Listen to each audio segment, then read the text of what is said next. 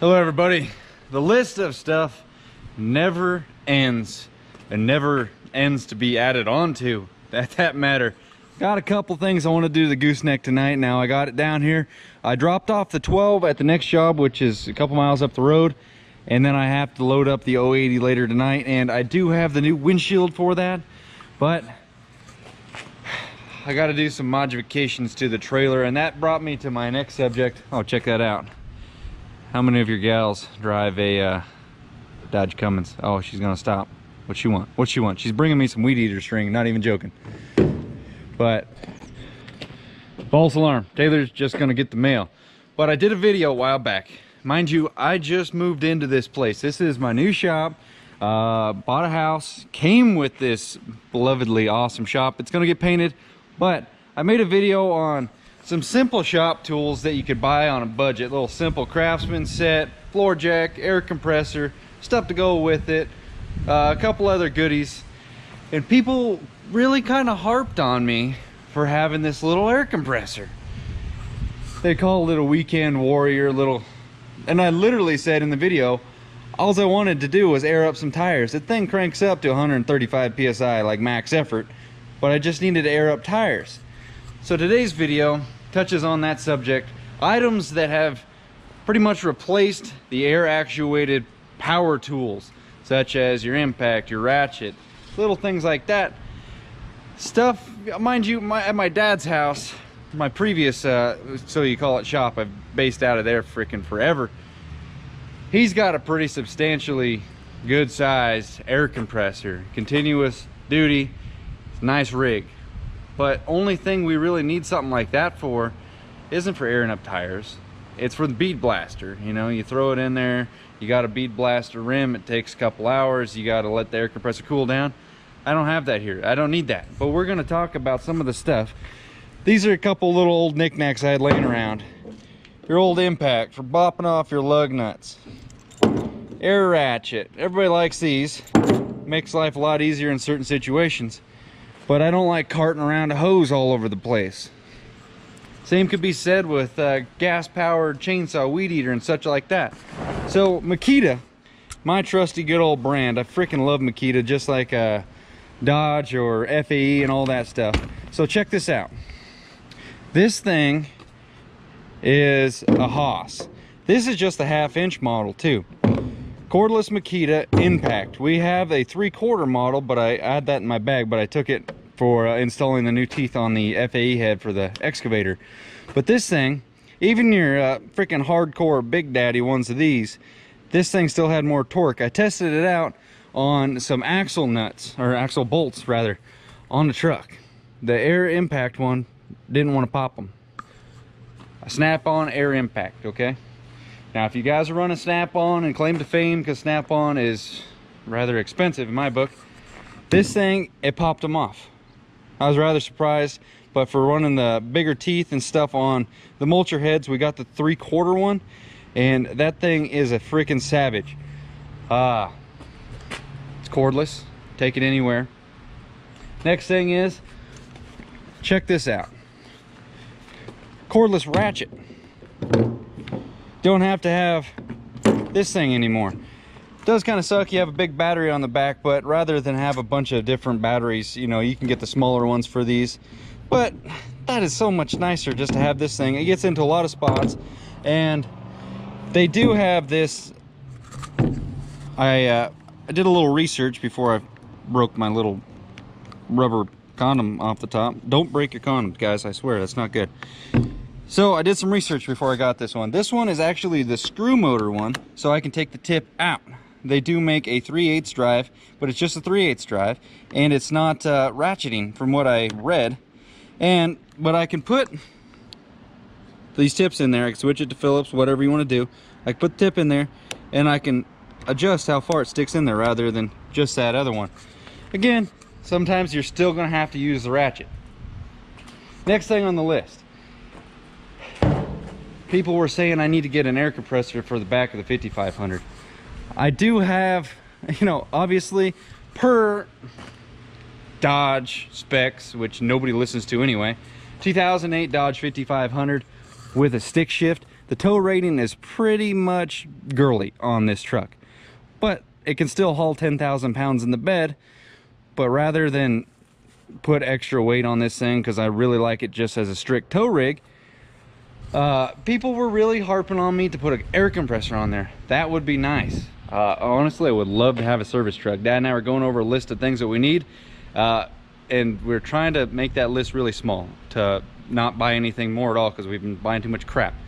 But an air compressor on there, got to go over, fire it up, and then you still got to pack the hose around. Air compressor in a field, that would be nice to, the truck does have onboard air for little things with the pack brake, but for blowing out your machines and stuff like that, it'd be nice to have some pressurized air.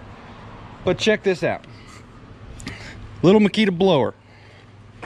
Runs off same battery, 18 volt as everything else that I have here. And this thing, you think, oh, it's kind of be a sissy.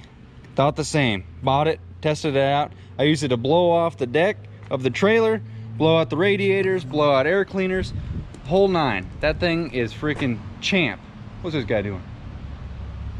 I thought I heard a Cummins up there, and then a Chevy came around the corner, but a 12 valve was. You hear him? Oh, I don't know if you guys can see it, but he's just chooching along. He's California chooching. All right. Anyway, back to the story. I didn't think this little thing was going to be worth a darn, but for the price, this thing gets used all the time. You just got to tape the end of it on there, because you always bump it, and it's kind of like a, you know, gosh dang, I can't even think right now. For when you're pressure washer, you always get in a tight spot and you knock the tip off. Kind of same thing with this, but air out your machines, air out everything with this, and it all fits in this bag here. Next thing I want to bring up is the cordless grinder. Now, obviously, the battery life is not that long with something that requires quite a bit of juice, but I don't need a generator on the truck. I can just grab this sucker, go to town. I'm gonna actually be using it today because I want to cut out a spot up there for a chain rack on this. That's what I'm gathering this stuff out for. I'm gonna cut this back just a couple notches and do a chain rack. Well, I thought while we're making a video on the subject of all this, I'm gonna consider it stuff I didn't really think was gonna catch on. You think your air impact always, you know, gotta get the hose out there and stuff like that. I didn't think these things were going to be as nearly as good as they are now. You can see this one's got some miles on it. We've been running this one for a couple years now, and it has not failed. The 3/4 Makita did warranty it, but the trigger broke. It kind of acted up, and sent it to them. They sent a brand new one back. So got a couple other goodies in here. Makes sense. If you're doing light duty stuff, you just put one of those adapters to your sockets onto your little guy, and he's an impact just the same. That thing is actually quite a bit of a hoss. Dixie May had one of those in his truck, and it took the lug nuts off of his freaking Dodge, off his 5500. I was pretty impressed. I didn't think it was gonna do it. But this, I don't want to come across as let's go all hippie and get everything electric. We're going with stuff that makes sense, something that's easy. If your batteries are charged, you're ready to rock and roll, all this stuff is just easy access. You don't have to cart around a big compressor and all that stuff. So on the joking matter, I did talk about one of these before. My uncle bought this to see how it was. The 36 volt battery powered weed eater. So I brought it down to the house. I tested it out, and it was so freaking nice just to buzz around afternoon, get something done. I ordered one myself. So Taylor's gonna bring me the weed eater string now. She's got a Bartle too, look at that. But that's a brief list of some of the stuff that I noticed. They do have a chainsaw, or we did buy the chainsaw. Runs 36 volt. It is not quite as good as we all hoped. You gonna get her, Boom? Get her. But anyway, enough talking for the intro. I went over the tools. Let's do a couple things to this trailer. All right, enough chit chat about power tools and freaking cones or whatever. You guys saw the video. I added this toolbox to the top, and you're probably wondering what the hell happened to the lid. Well, my chain broke and pop rivets I had. I didn't want to use pop rivets, but that's what they had in it, so I just did the same thing. I switched the lid to that side, and these things are a pain in the butt to get to fit in there each and every time. They're just extended because you can put a power drill on this side, and it's a quick ratchet. I never use that. I kind of wish we just had the simple ones, but you know, if I had the power tool every time, these would be badass. But what I want to do is chain rack. I was gonna order one, and then I was looking at this and I was like, I'm just gonna build one on here, and it's already got the C channel right here. So what I'm gonna do is just cut right here with the cutoff wheel grinder, just cut a little chunk so the chain can slide over the top of it, and we got a chain rack. Simple. New trailer is gonna be quite a bit different, but I opted out of ordering the chain rack from them because that's an expensive somehow option, and I can just make one or order one for cheaper. So let's get this party started.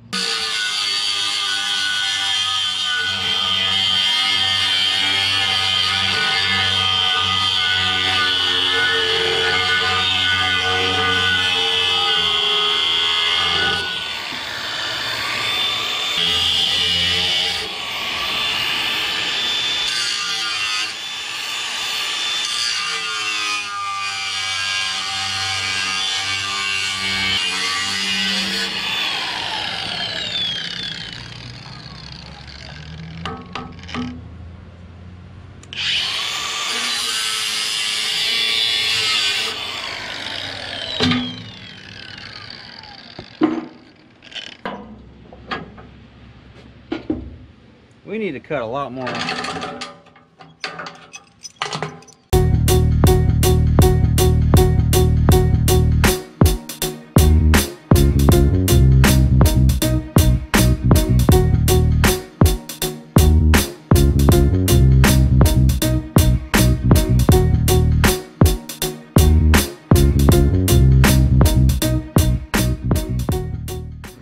All right, I'm already freaking liking that a lot. I got this one chain, it's a little bit long, and the only time I ever use that is when I'm towing the Prime Tech, and it's excessively long. And this one is its counterpart, so I'm just gonna cut that off right there to match the other one.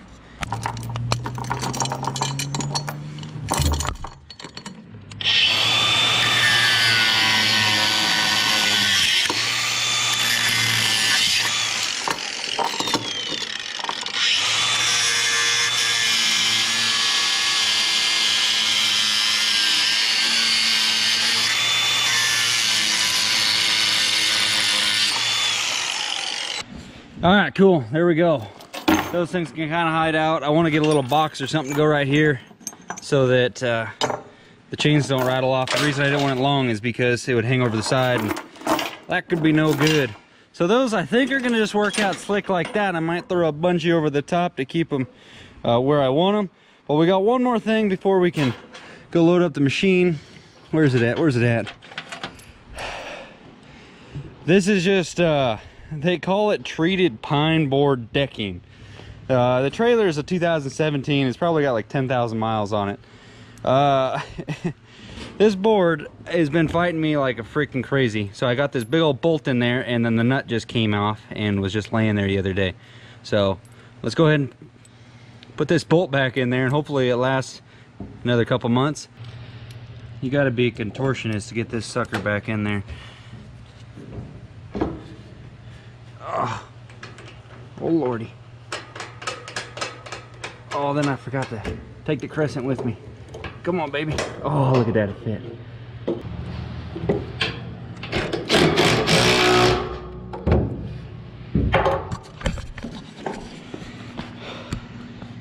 There we go, one step closer.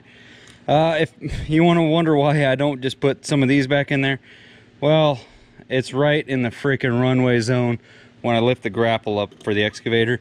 So I put this heifer in there, and it's held up so far until the nut came off the backside. So we are one step closer to loading up the machine for work tomorrow. Okay, one more thing that's on the list that I can't do tonight. I have all this stuff cut out at Dad's house where the welder's at. I have not bought my own welder yet because I've been a spoiled kid. I've always had Dad's welder. Dad's got several welders at the house, and I just need to break down and buy my own. So I'll add that on there later. I know most trailers come with that. I just gotta double check everything I say because someone's gonna throw in the comments, my trailer came standard with those. Yes, this one should have came standard with that ramp extension so that the ramps don't flip up. And I feel like every trailer should come standard with chain racks, like every trailer. I'm not gonna paint that because chains are gonna rattle on it every day. So let's go up there, go grab the 080. I got the bolt done. we're all set for tomorrow's pre-mission before the popcorn mission.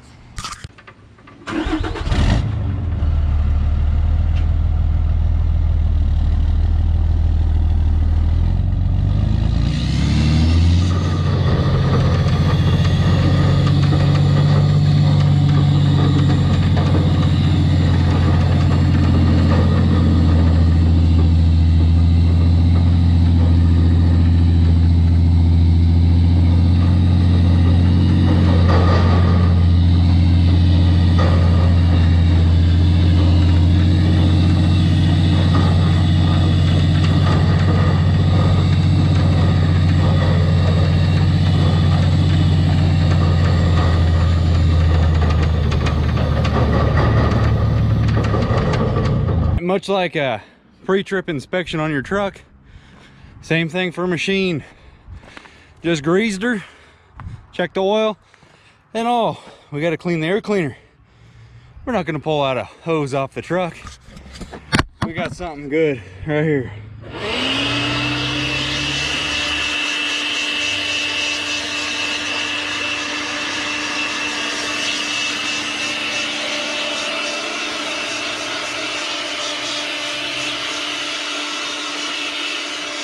Simple. Some people don't like to blow their air cleaners out. They'd just rather replace it. Excavator doesn't really get into the dustiest situations, not like a mulcher does. So I'll just use that guy. It's not really high pressure, it's more volume. Directed out that little nozzle. It does a pretty good job for stuff just like this. So she's good to go. Put the cap back on, check the oil, load her up. All right, I got the excavator loaded up. Let's try out the convenience factor for the chains. I run these short ones because, well, for one, they're way easier to handle than the long ones, and you don't have to you don't have to deal with a bunch of she fell. Don't have to deal with a bunch of extra slack. Throw each one. I might get a whole bunch of chains with that hook on one end and the standard over here for hooking up to the 12. It might be easier, but I use the shorties, one for each corner. Go ahead and slap one of these suckers to the lot. Sorry, oh no. All right, that made life a whole crap ton easier. I'm gonna go ahead and chain this thing down. Having the chains right there is a little bit out of reach, but I don't mind hopping up there. I got to get up there to get out of the box anyway. If you guys are new to the channel, this excavator weighs 20,000 pounds. Trailer's rated 30K. Truck's rated for 6,000 trillion tons. Just kidding. But I have a 45 sticker on it. It's completely legal, as far as my knowledge, according to the commercial cop in our district. And I do have a Class A CDL. So we get those knocked out of the way, because commenters, it's like a defense today. Commenters are just ragging on me over little things that I've already thought I'd taken care of. But anyway, hope you guys enjoyed the video. I did blow out the cab with my little leaf blower, the Makita model. But for tomorrow's video, I am not gonna need these. I'm gonna take these off, throw them somewhere. Oh, we got a stuck one. But tomorrow, you guys get your popcorn out. For one, we're getting something freaking awesome, okay? For two, I am announcing what I'm going to give away for the 25,000 subscriber giveaway. So that will be for Saturday's video. But as for now, Makita power tools have been killing it. 080's been doing his job. Still having a little exhaust brake issues. That's one thing I'll tell you right now. I got my V2 like a week ago, but it's, I guess maybe my computer's off or program is goofy, but I get the tunes, put them on there, and it says I'll put a caption, or I'll put the code up on here if you guys have any input on that. I just haven't had a chance to contact my tuner to try to sort that out. I just googled it, YouTubed it to see how to fix it, and so far no luck. But anyway, we're gonna end it there because Boone is falling asleep. Oh, poor guy's got a cobweb on him. Anyway, if you guys like this video, feel free to hit that like button for me. I really appreciate it. Share this video, And comment below what your favorite power tools are that you now use over any air tools or gasoline powered stuff. I'm not trying to preach hippie talk by saying go electric, but electric is ready to fire up. As long as you got a charged battery, those things just seem to be there ready to rock and roll. You don't have to crank nothing.